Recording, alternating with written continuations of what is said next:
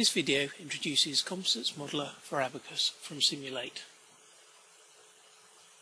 Composites Modeler, or CMA, complements and extends the powerful ply modelling features that exist in Abaqus CAE by providing proven fibre simulation capabilities and advanced model building, all seamlessly integrated within Abaqus CAE.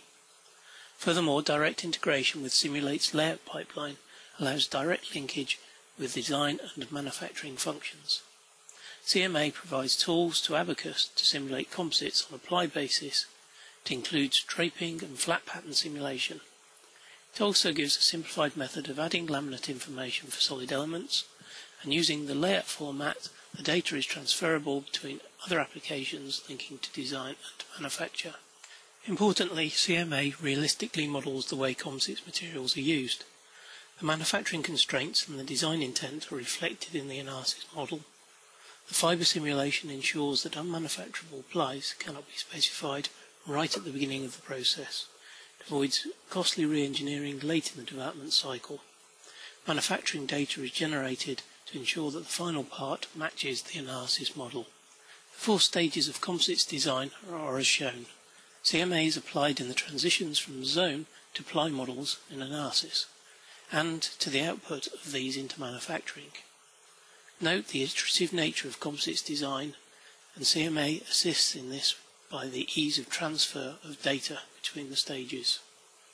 Continuously varying fibre orientations and ply thicknesses can be fed directly to nonlinear implicit and explicit solvers for detailed analysis.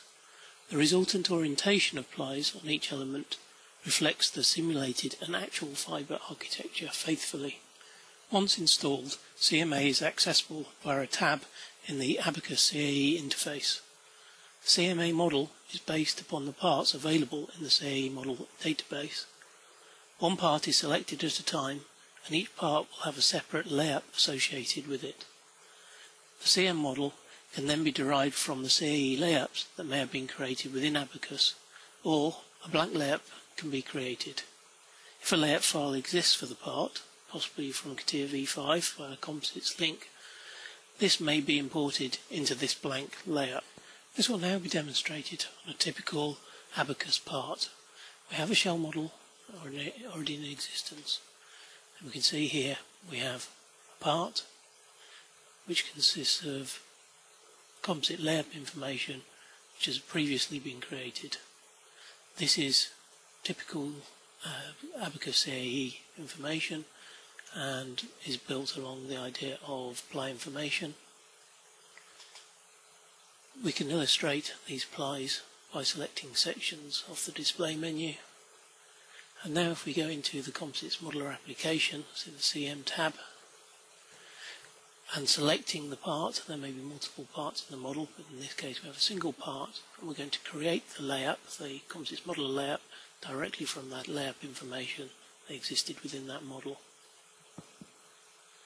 That has now created a layout file within the model in which the materials have been transferred. We have all the ply information. There are no offsets in this case, but we also have all the layout information transferred into the Composites Modeler application. This can now be edited as if it was created standalone. As you can see here is the table that we could use to edit the part.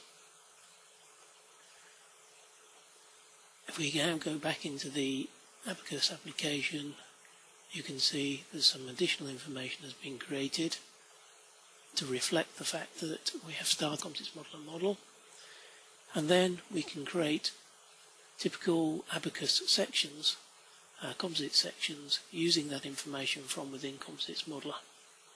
We can do that fairly simply here, just accepting the defaults, and as you can see, because we had sections displayed, we can see the extent of those, and through the menu here, the browser tree, you can see all those plies have been transferred into a number of sections. Now using the same shell mesh, but without the CAE layout information being available to us, and no sections already created, we can create a Composites Modeler model, or create a layout directly on this part. we give it an appropriate name, and we have blank information here in terms of materials, plies, etc. So first we must ensure that we have ply materials available. This is essentially having the fabric on a roll ready to be placed. This references analysis materials created in CAE. Then each ply is created with reference to the part mesh and the materials created previously. In creating the laminate, we may need to apply an offset, for instance if the geometry represents the tool surface rather than the mid-plane, and then a layup is needed to define the sequence of application of these plies. This will be used to create the analysis properties. We can now illustrate this using the blank layout file that we've created previously, and we're going to build this on the shell mesh, as you can see on this model. First thing we need to do is to define the materials for use. So if we create a new material, give it an appropriate name for reference in the layout, and then we can select the appropriate analysis materials that have been created in Abaqus CAE.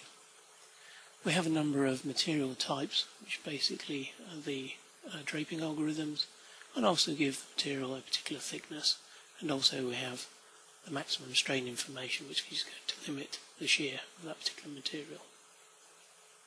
You can see we've now created that material, and now we look at the definition of plies. So as I say, the plies is the area of coverage, and we need to give each one a reference name. We can also use the drop-down list to select the appropriate layout material, and we can either use the material algorithm which we selected, or we can use a projected one. We then select the area of coverage. In this case we're selecting all the elements for this surface.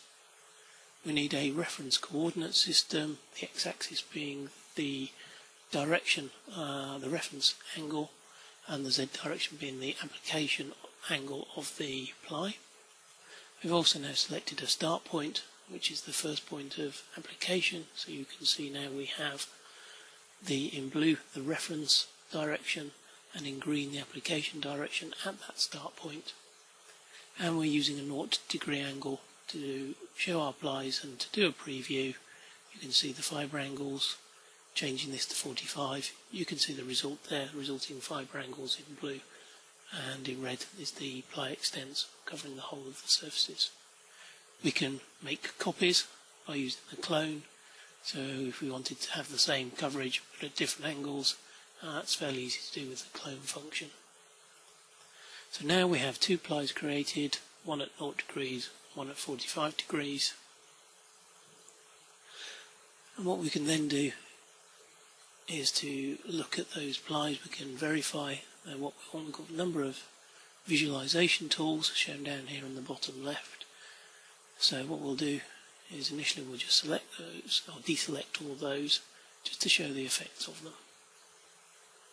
So now, if you like, we have a blank image, and we're going to select ply 1, and we can show the elements that are covered by that ply.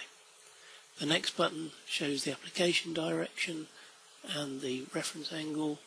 Then we have the ply boundaries, and now you can see on the individual elements the fibre directions are shown. If we zoom in a little bit closer, you can see the effects of the curvature. So we switch between the 45, and we can now see that the fibre angles are clearly illustrated. We turn off the individual elements and just looking at the fibre visualization, and we'll be switching back to the 0-degree ply again just for visual reference. And also we can switch on the display of the flat pattern, which is created and stored with the layout file as well.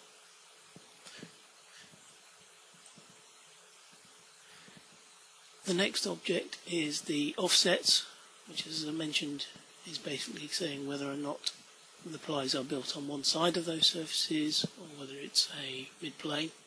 Give an appropriate name again. Pick the region for which this offset will apply. We've actually selected the whole of the surfaces again.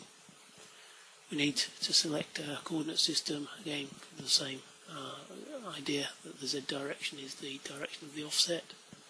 A seed point at which to apply that offset, the initial offset, the direction,